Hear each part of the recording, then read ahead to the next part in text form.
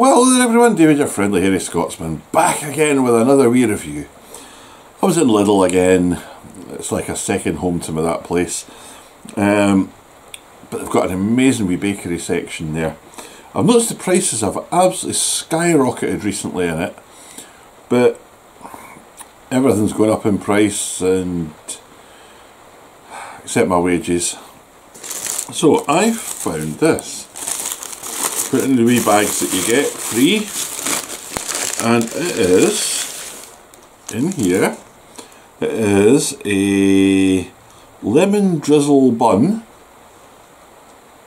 It cost 75p. Let's see if that comes down likewise. There we go. Yeah, there we go. Now it's not a bad size. It's probably about 3.5 inches across, maybe 4. It looks like, you know when you get a cinnamon bun? It's that kind of thing. It's rolled round. It smells very, very lemony. It's a lemon drizzle bun. It's going to smell lemony, you would hope. It's got like quite a firm icing on the top. And there's bits of it falling off there. I don't know where that went. Oh, it's up there, it's fine. A bit of chocolate on. It's got white chocolate curled on the top of it. I like white chocolate. I like most chocolates. That's nice. It's just nice plain milk chocolate. Get a wee bit of icing.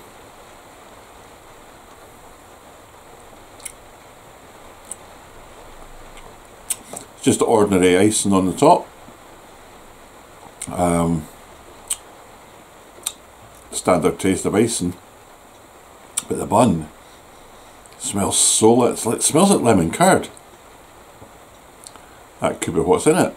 So now I'm not going to bite it, I'm actually going to break in here and try and pull a bit off. Because it comes apart like that.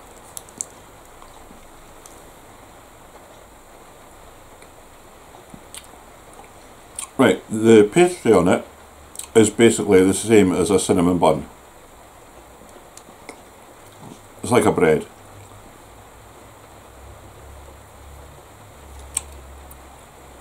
You can taste the lemon coming through it.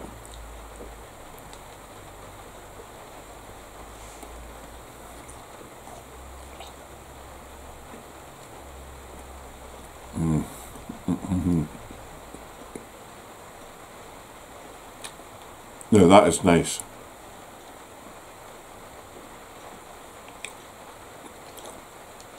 I'm almost certain it's the same pastry as a cinnamon bun, but instead of putting the cinnamon inside it, they've put lemon curd on it.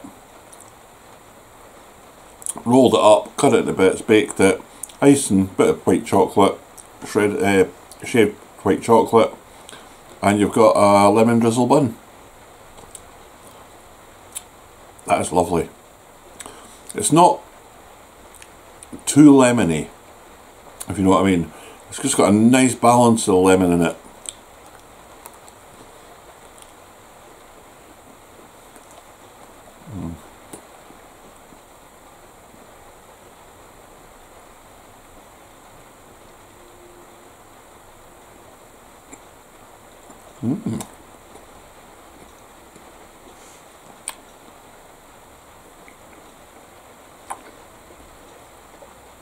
Now when you get a good bite of it with a bit of everything there, you've got the lemon curd, you've got the bready dough, got a little bit of white chocolate on the top, but that icing on the top really, really sweetens it up. That is good. That just works so, so well. It's the first time I've seen them have them in there. Normally I've got the cinnamon ones in, but this,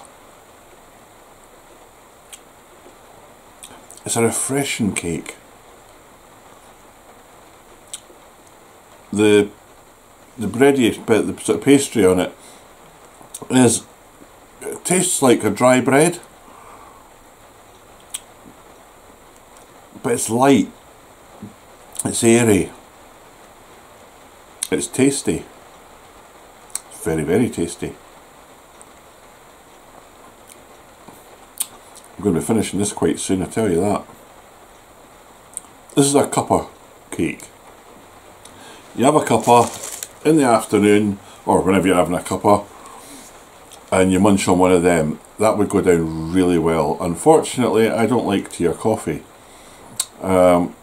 Tea occasionally, but I can't stand coffee. And when I do drink something hot, it's usually a Bovril. I don't think it would work with a Bovril. Bovril's a meat drink. It's like drinking watered down gravy.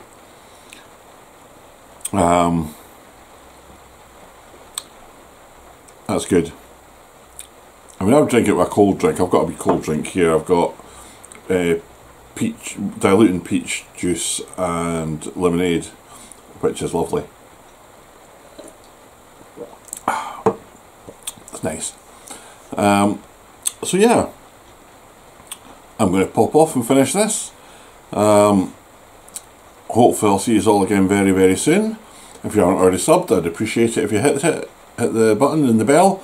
If you like what I'm doing, hit the like button. If you don't like what I'm doing, don't.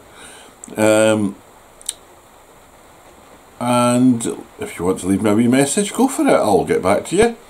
It might not be today, but it'll be pretty soon.